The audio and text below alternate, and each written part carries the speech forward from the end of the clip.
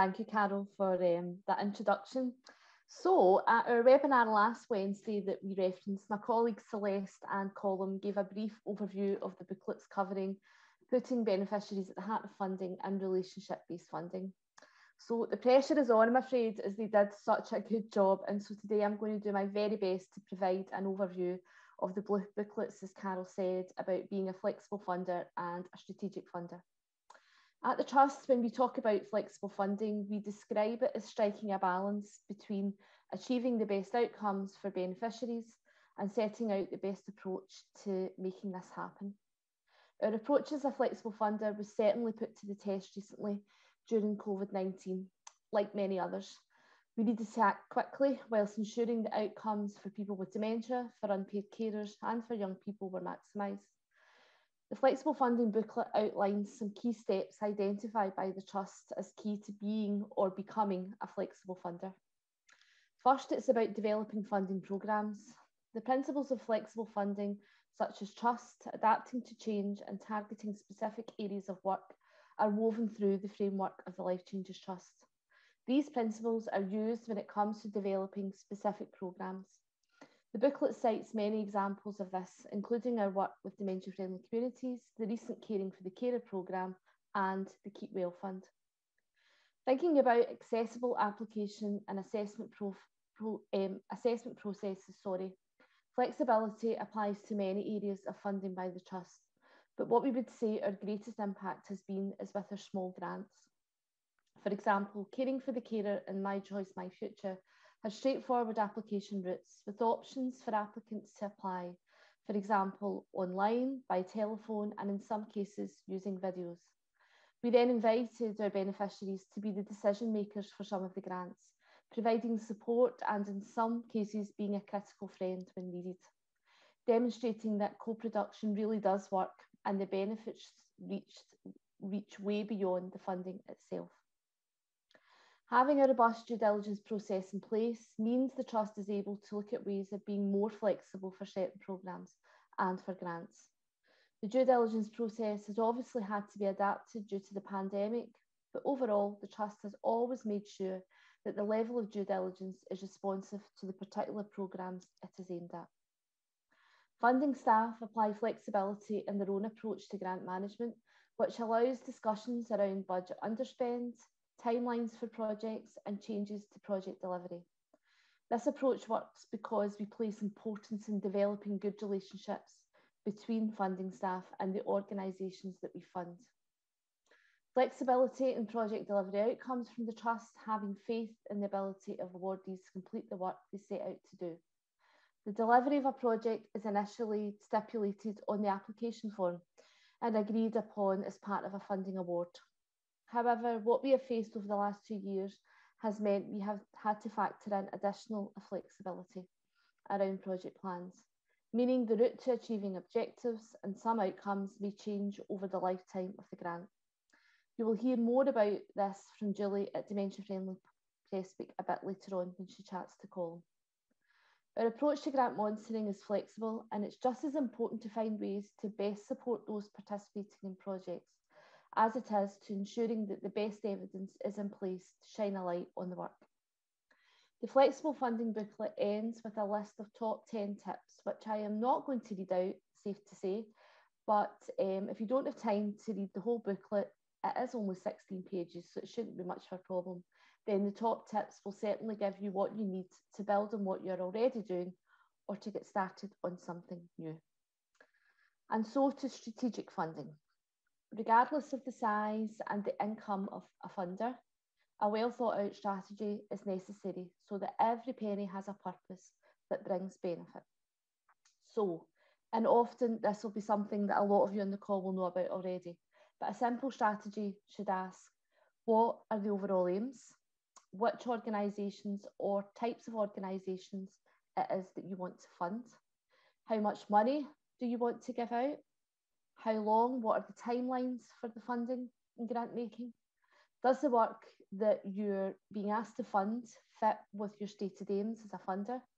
And how will you monitor progress and evaluate the impact once the funding has been awarded?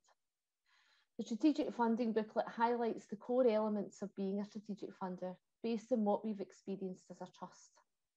Identifying a role as a highly strategic funder, having a clear funding approach, our ability to fund individuals, and funding at a local and regional level as well as nationally. We illustrate the importance of evidence and evaluation in our work and give examples of the impact this has had and set out the key benefits of being a highly strategic funder. What can be learned by our approach is that it's more than getting the money out there, but it's about having the ability to analyse the landscape and know about your beneficiaries. It's about thinking beyond traditional approaches and being comfortable about taking risks. It's multi-layered and it's about more than simply funding. It's about evidence and it's about influence too. And it's about being prepared to be part of the long game. That it's about making a difference over time whilst accepting there will be bumps in the road. So resilience and patience is really important, and a willingness to challenge the status quo with a solid evidence base to support this. Having the right staff in place to deliver on your strategy is critical too, not always poaching them maybe from another organisation.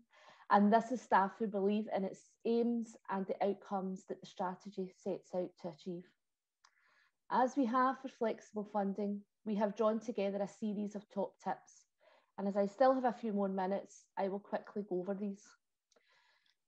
Make sure that the board and the staff of the organisation have a shared understanding and respect of the strategy and revisit it regularly. Build the strategy around what your beneficiaries say is important to them and keep the dialogue going. In the early days of the Trust, senior staff travelled across the country to talk to people about the Trust and to hear what mattered to them and what they wanted to see change. Have a long-term vision that paints a picture of what you wish to achieve and fund against that strategy. Commit to longer-term funding relationships and explore collaborations with other funders where appropriate. You will hear a bit more about this when Colm and Nick have a chat a bit later on. Recruit staff who are genuinely committed to your cause, as demonstrated through the application and interview process. And as Neil has already said, it might mean borrowing from other funders. Recruit programme directors who understand the context the programme operates in and who are willing to learn more. Be driven by the needs of beneficiaries first and foremost, and prioritise relationships with them while being aware of other agendas that complement your work. Our work with people with dementia, with unpaid carers and with young people with care experience has always been front and centre to our approach and woven through all of the work that we have undertaken. This has not only been important but has been a real privilege for the staff at the Life Changes Trust. Consider funding at an individual or local level. It can also be highly strategic. We have some fantastic outcomes from this. And I can't stress the importance of evaluation enough and use the evidence for shared learning and influencing activities.